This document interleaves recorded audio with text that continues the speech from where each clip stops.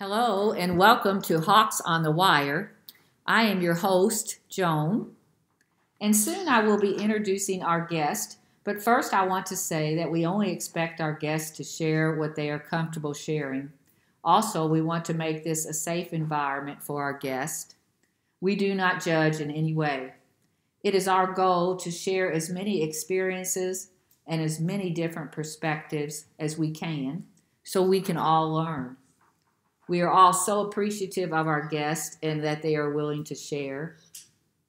And with that said, I want to welcome back Cathy Mattingly. She has been on our audio cast before, and she is here today to help us out again. Cathy, would you like to say a little bit about yourself? Sure. Hi, I'm Cathy Mattingly. I am 65 years old, and I'm married to a wonderful man, and I have 2 children and 6 wonderful grandchildren. And I'm going to talk about donating a kidney and how this came about. I had a really, really good friend, and we used to walk every day. And she was telling me that her husband had a kidney problem. Little did I know then where this would lead. And but she has passed away. And my friend has remarried and is living a very happy life. But I've known for about 11 years that he had this kidney problem.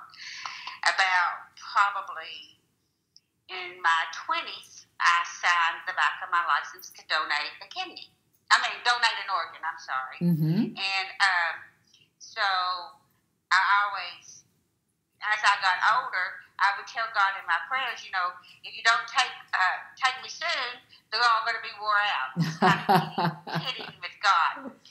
So anyway, I knew my friend, Ronnie was his name, his kidney was worsening because he and his wife now I walk with. And she was saying that he was, letting me know. And I walk with Ronnie some too. And we're extremely good friends. And I kept up with his condition, and over the years it had gotten less and less. And so, anyway, they told me that he was going on the donor list. And he's got a bunch of brothers and sisters, and they were all signing up to be tested. And I said, well, sign me up too.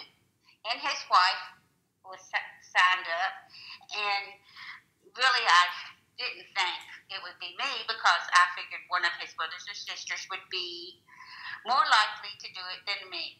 Mm-hmm. And they kept getting knocked off one at a time for one reason or another. And I started going, this is beginning to look scary. Mm-hmm. So anyway, I was tested, and it takes almost probably 6 months to a year to do all the tests to be the one chosen. And lucky me, I won. Couldn't win the lotto, but I won. And it is scary. It's a real scary thing to do. Somebody told me, gosh, you're really brave. And brave really doesn't have anything to do with it. I really love this man as a friend, and we've been through a lot together. And so anyway, on December the 5th, 2019, we went through the surgery. They say it's harder on the person that's given the kidney than the person that's getting the kidney. But after the first 2 weeks, I can't tell I even did it. I feel great. He's doing great. Now he has to be quarantined pretty much. He has to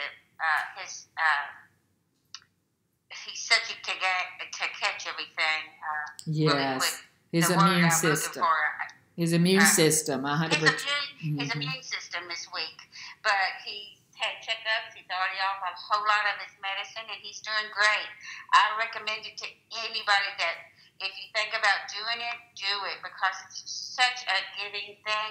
And I'm fine, and I'm supposed to be fine forever. Well, that is a wonderful story, beautiful lady. You You were talking about, you said that it was supposed to be harder on the giver of the kidney than the person receiving the kidney. Did you mean physically? Yes, physically, it's. I think maybe the like after the surgery, it's kind of painful, and Mm-hmm. I think the initial. Now I have to be checked. I think every 6 months for 2 years, but I'm doing great, and I'm not a picture. I mean, well, I am in good health, but I mean, I don't eat a great diet.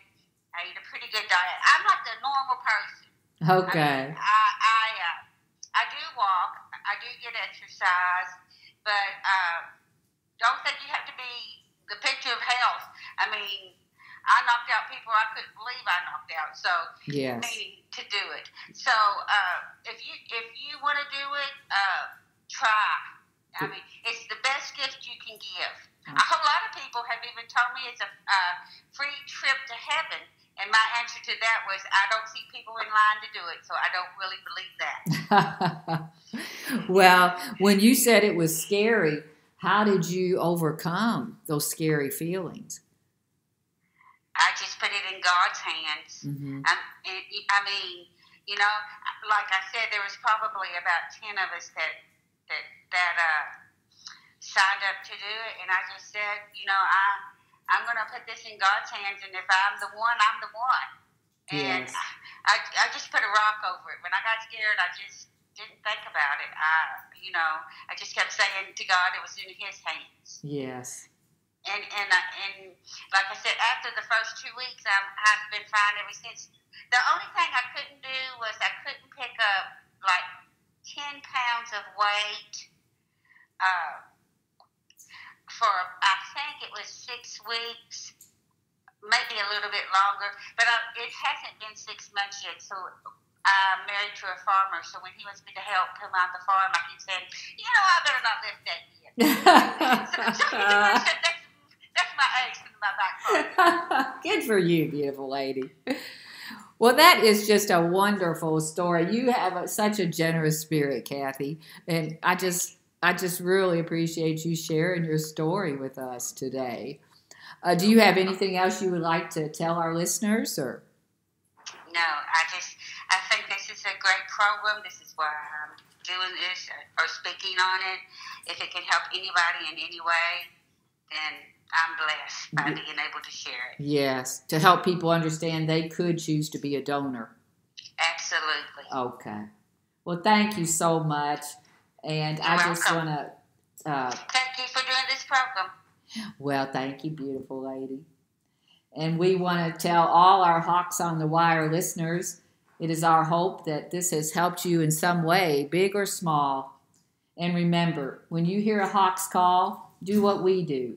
Stop and think of someone you know and send them some love.